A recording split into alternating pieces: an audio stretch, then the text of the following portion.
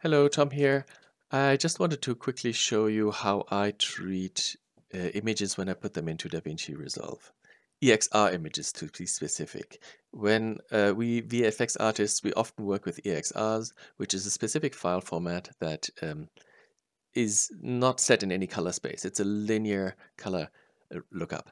So there is a very wide range of colors that are able to be stored in an EXR, but it does not apply to any specific color space.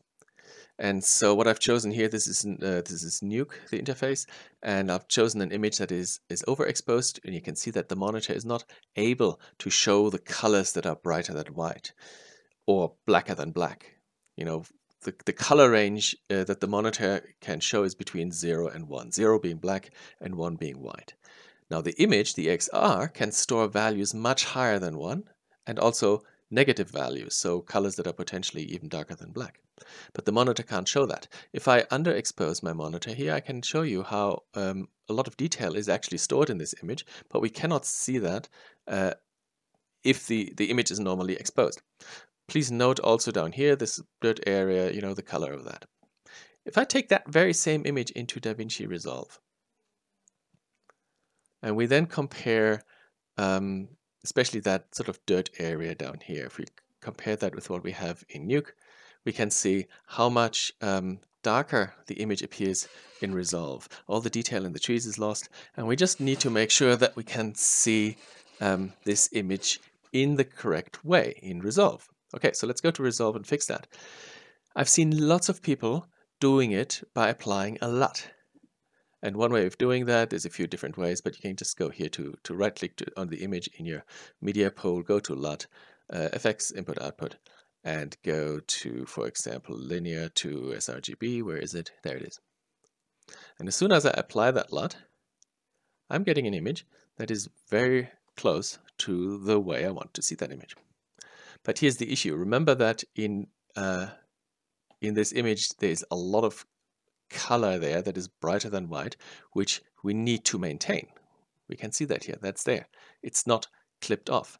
However, in DaVinci, now that I've applied a LUT, if I go to my color tab and reduce the gain, I can see that all that detail is lost. The LUT has clipped it off. So this is a very destructive way of doing it. LUTs should only ever be applied at the very, very end of your color managing. Once you've done all the color corrections, you can maybe slap on a LUT at the very end, but never use LUTs if you plan to do more color correcting afterwards. So you can see all that detail is gone. I can go and remove that LUT again. So if I go to LUT here and say no LUT selected, we're going back to the very dark image. But now if I gain that down, you can see that all that detail has returned. So do not use a LUT. This is the way I do it. I'll show you. I'm not an expert. I really can't promise that this is the best way of doing it, but it works for me. And that is going into your color tab here, or you can do it in Fusion, in the Fusion tab or in the color tab. It'll work in both. Color is just a bit more straightforward. You go to your OpenFX, scroll down until you find the color space transform and drag that on there. With the color space in there, you can now set your input gamma to linear, like so. Now, if you notice, if I gamma this down, we're still clipping. And that's because tone mapping is turned on.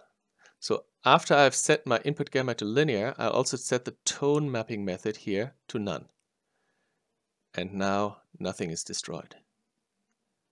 So you now have an intact image.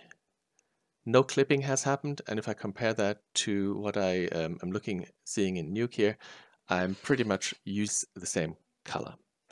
So yeah, that's my my advice. Stay away from LUTs and use the good old color space transform.